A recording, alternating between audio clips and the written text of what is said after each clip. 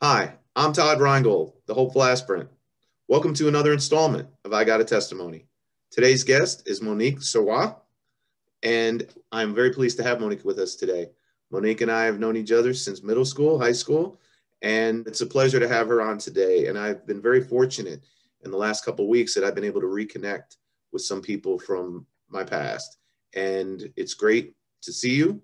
And I want the audience, we're looking forward to hearing your testimony. It's an honor to be here, and hopefully in the process that lives are touched, because that's kind of the goal, isn't it? Absolutely. Yeah. So my grandparents were Catholic. I did believe in praying back then, probably not to the degree that I do now.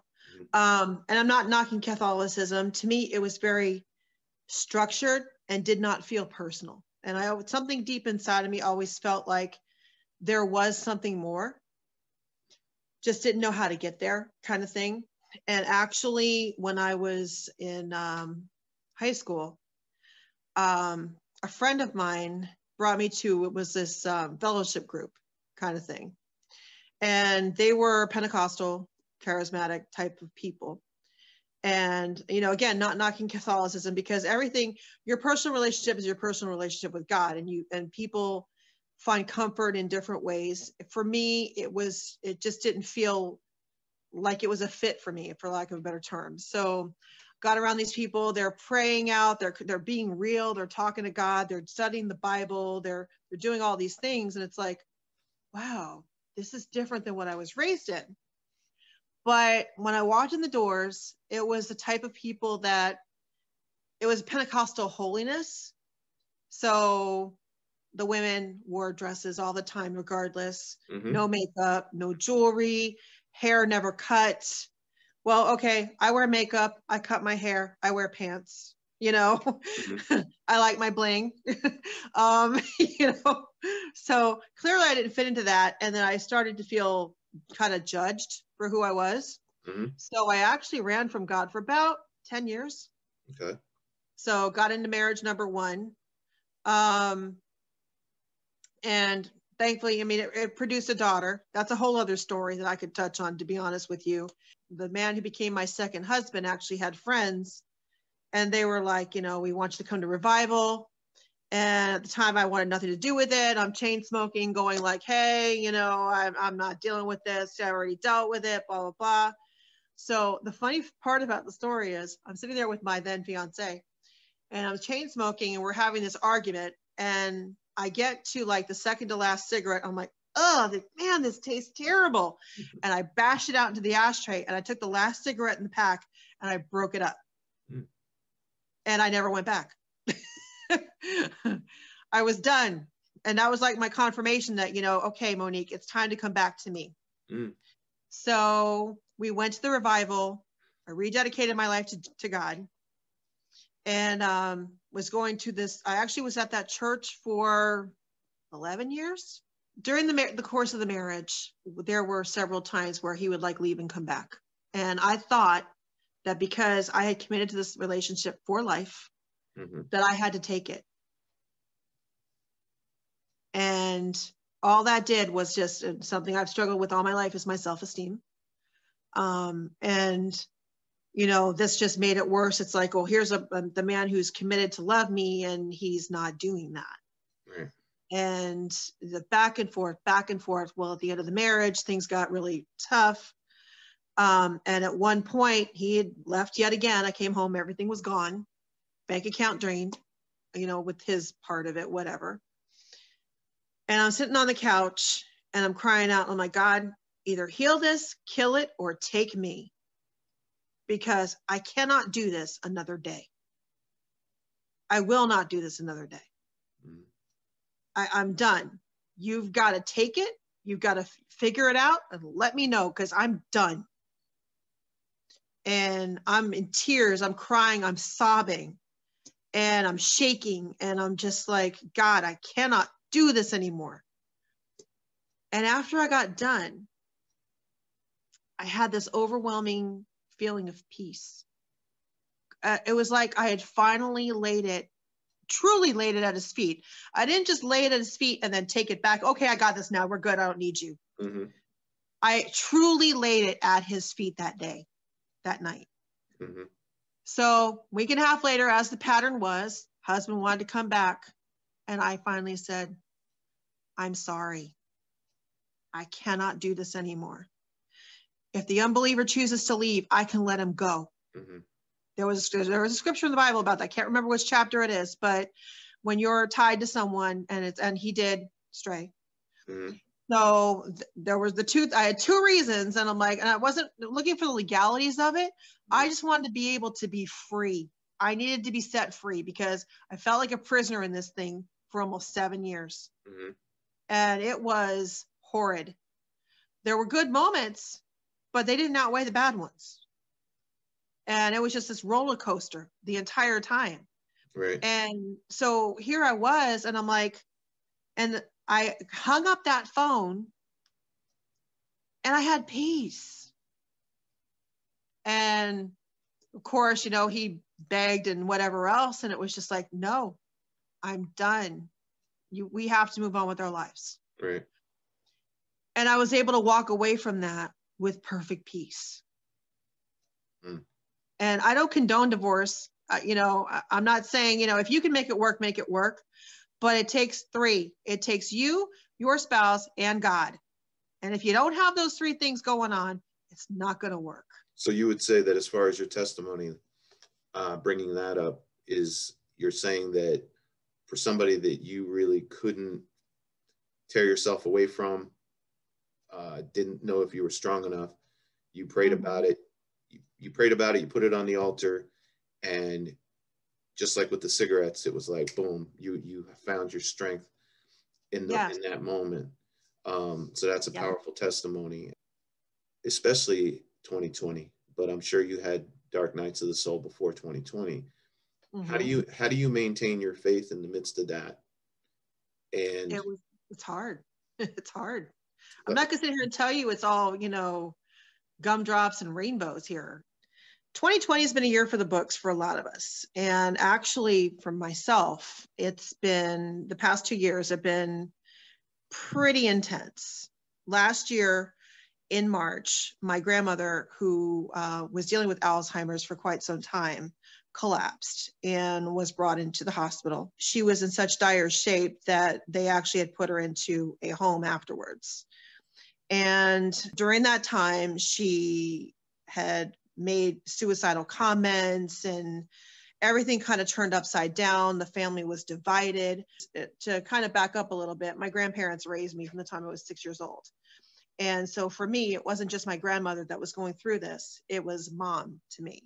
So this was something that I had a very difficult time with because I was watching someone that was very close to me, one of the smartest and strongest people that I've ever known, start to deteriorate right before my eyes. And it was very, very hard. And watching her decline, not remember things, get frustrated with herself, seeing her health start to decline because she wasn't caring for herself the way she should. So we made the decision as a family to bring her home. And at the time that we did this, it was also decided that I would go ahead and move in there and help out with her to try to keep her home longer. We were trying to give her a quality of life that she deserved because she'd given us so much. During that time, actually, let me back up a little bit. Before we brought her home from the nursing facility, after she was out of the hospital, I was in the shower and discovered a lump and had to have that addressed. And turned out I had not one to deal with, but two. So in the process of all this, it took 6 months for me to get cleared. Although I did not have cancer, they still had to treat me a certain kind of way because of the sizes of the masses. So we dealt with that. And then I also ended up in the hospital from all the stress between work, dealing with my grandmother, the breast scare. And I ended up in the hospital with stroke symptoms. My blood pressure had skyrocketed. And so coming out of that and then trying to get myself back on track, in the meantime, helping care for my grandmother. It turned out that this only lasted for a couple of months because she had deteriorated so far that she was night wandering. She wasn't practicing hygiene. She was fighting us on everything that we tried to do. So it turned out we ended up having to go the assisted living facility again. And even when you put a family member in assisted living, it's not something that you want to do and just forget about them. You still need to be active in there to make sure that they're getting the care that they need. Mind you, I wasn't doing this alone and I wasn't driving it. My uncle, the middle one, was the one who had to take guardianship of her at that point. And I was trying to help him as much as I could because he was trying to, take care of everything with her finances, make sure she was getting the proper care, make sure that all her legal affairs were in order and that type of thing. And I had another uncle who had come over from Texas who we both were helping care for her. I was still working. He was retired. So I was kind of like the relief for him. Mm-hmm. And, we kind of, had to work together, try to keep her health up, try to have her eat properly. I was like cooking meals, to make sure that she was getting what she needed. I mean, just because she was older didn't mean that, she should stop trying to care for her blood sugar and keep her blood pressure down. I mean, after all, we were trying to give her as much quality of life as we could in her last days. So she ended up in the facility. We had to get the house ready, get it sold. I had moved yet again. Now I'm finally settled, thank goodness. But then 2020 rolls around. So in March of 2020, my job of 15 years, I was in the trade show industry. Well, it got completely shut down because of COVID. I mean, COVID took everybody. I mean, everyone has been touched by it, obviously. Whether you've had someone sick, been sick yourself, lost someone to it, jobs were lost, businesses closed, all of that. So here I was out of a job. Well, yeah, it kind of gave me a little more time to focus on my grandmother to a point, but guess what? I couldn't go see her because COVID. So finally in May, they made it so where we could at least have outside visits. Now, in the meantime, here I am realizing that, things are not going to come back in the trade show industry. So I need to get serious about finding work, someplace I can call home. And I will tell you, I put out over 300 resumes before this job finally came through. And it took 5 months. So yeah, 5 months. So in the midst of all of this, my grandmother took a turn for the worse. And in June, she passed away. We were at the funeral for my grandmother, and my uncle, who was the one taking care of everything, as far as her legal affairs and all that, and, being present with her as well, of course, he ended up getting COVID and was in the hospital for 10 days, 3 of them in ICU. So mind you, we've just lost my grandmother, and now my uncle is in serious condition in the hospital. Yeah. And the one that we kind of lean on, he's kind of a rock for us. And here he is helpless, and I'm helpless to help him, because here's one of my issues right here. I feel like I have to fix it. And guess what? I can't. Right. I couldn't fix it with my grandmother. I couldn't fix it with COVID in my job. I could not fix it with my uncle.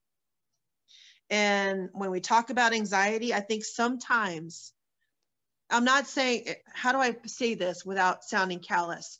There are things that cause us anxiety that we sometimes bring upon ourselves. And I say that in this way. It's not because of the things that happen to us. It's how we take the things that happen to us, or how we think that we have to fix everything. And guess what? We can't. Right. And so here I am thinking, I got to fix this. I got to make it right. And I'm putting all this pressure on myself and causing myself more anxiety than I should have. And then in July, my other uncle got it. And the one that had been here, had come over here from Texas to help care for my grandmother. He went back to Texas. And in July, the 21st of July, he passed away from COVID. Wow. Yeah. Yeah. So when I tell you that COVID has touched my life too, yes, it has, directly, because I lost someone I love dearly to it. So here I am, it's August, and after all hell is broken loose, basically, and I get the call that guess what? We want to hire you. So, and it was kind of funny because when I interviewed for the job, in my heart, I was like, God, let this one be it. Let this one be it. There's something about this place. I don't know what it is, but I want to be here. And so, turned out I got hired, and turns out it's a wonderful, wonderful culture, great people, growing company. And I'm really happy there. So I've actually, gotten through my 90 days probation type of thing. And, and I'm starting to build a home after, having to leave a job that I had for almost 15 years. I know you're a person of faith. How did your faith help you to put this in a perspective that you could handle? Okay. Twofold on that.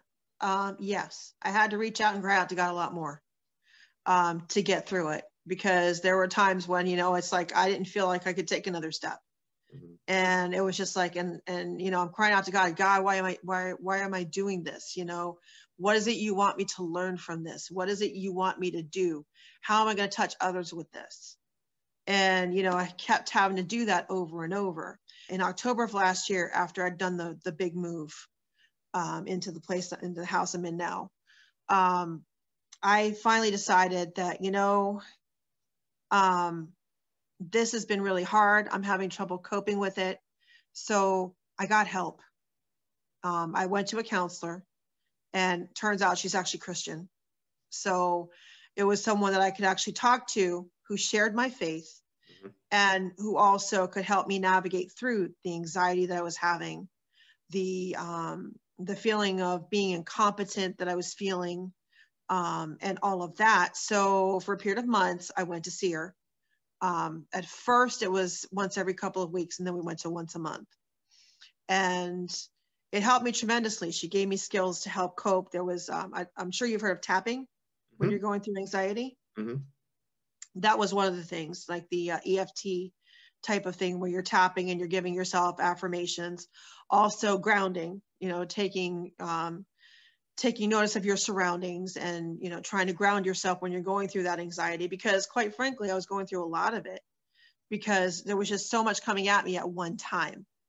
Mm-hmm. And so not only was getting the help, because the one thing that people need to realize is that we were not put on this earth to be an island and be alone. I think I touched on that earlier in this conversation. And it's true. You've got to reach out and you have to connect, because if you don't, you're going to shrivel up and die inside. Mm-hmm. And it's something that, you have to have that, but you have to watch who you connect to, because there are times that I would try to talk to someone and, oh yeah, we care about you and we're concerned about you. And then you have the conversation, and next thing you know, they're busy.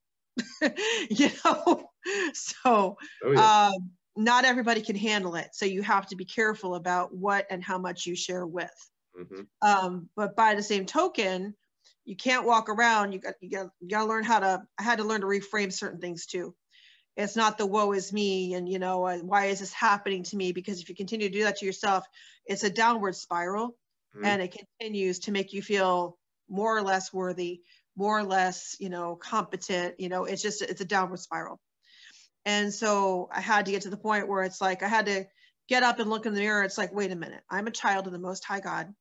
Amen. I am worthy of his love. He died on a cross and he forgave me. And he's been walking me through it this far. He did not bring me this far to abandon me. And sometimes I had to remind myself of that more than once in a day, because things were just so hard and so difficult. And when you're sitting in isolation, because our state, we did have a shutdown, and I'm sitting here by myself with my failure, so to speak, and the stuff going on with my grandmother, what am I going to do? And, oh gosh, I'm out of a job, and, I'm not where I want to be physically, and, everything, and I'm on my own, and what am I going to do? And so that was the time when I really had to put, sometimes on my face before God and be like, okay, God, I can't anymore. You have to take this. Yep. I can't do it. Life in general is hard as it is. Mm-hmm. Okay. I don't think anybody has it easy. There are going to be seasons where things are difficult, but I can't imagine doing it without my faith, even those 10 years where I was like kind of running from God, I would still pray. I still believed. I just wasn't living for him. It took me having to let go and say, okay, God, I'm yours now. Mm-hmm. But even after you say, okay, God, I'm yours now. Okay, yeah. Okay, he helped me quit smoking, cold turkey. Boom, no cravings, nothing. I wasn't nasty. I wasn't craving it. Now I can't stand the smell of it, to be around it. But then I got married to this man, and that I got saved with, you know, rededicated my life with. And that marriage was a roller coaster the whole time. It's like, okay, thank you for helping me get back to God. I had to meet you for a reason, that, you know, you helped lead me back to God through your friends. Okay. But it probably should have ended right there, and it didn't. Now here I am in a place where I'm like, okay, well, you know, I've settled into my house, and I've got this great job now. And, you know, I'm back getting involved in my church again. And God kind of put on my heart, it's like, it's time to start getting outside of yourself and start giving affirmation, not just to yourself, but maybe to other people. And maybe with what I'm doing, if it encourages one person, you know, here and another person there, well, I feel like I'm accomplishing what I want to do. And it makes me feel good that I'm doing something that God has put inside me to help encourage others. Mm-hmm.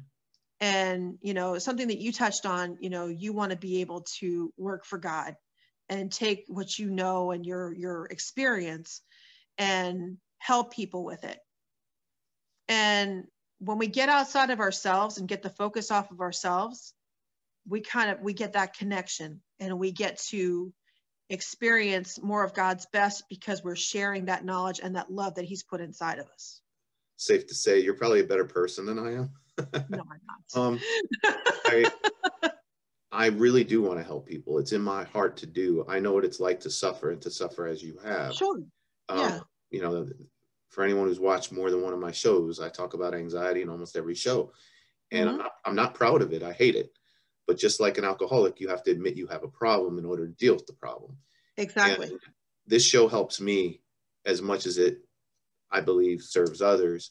And one of my reasons for doing it and committing to it the way I have is because I feel better when I'm in the Lord. And now there's always that part of me, because I wasn't raised up in this. There's always mm-hmm. that part of me that's kind of saying, you don't really believe this. You don't. Right. You're not a nice person, and nah, you know, you're going to get found out, and you have all these terrible things that go on in your head. And if people knew, and it's like Paul literally said, why do I think things I don't want to think? Why do I do things I don't want to do? Yep. And this is the Apostle Paul saying this, and I'm certainly not on his level. I wasn't raised to believe in an enemy, but I do believe that the enemy is real, and that's how I know, because he never stops chattering in my head. And when I talk to people and I say, well, you know, that voice in your head that always tells you you're not attractive enough, you're not smart enough, you're going to get found out. Uh-huh. And some people will look at me and go, no. And I go, you don't have that. You don't have a voice condemning you constantly or judging everyone that walks by you.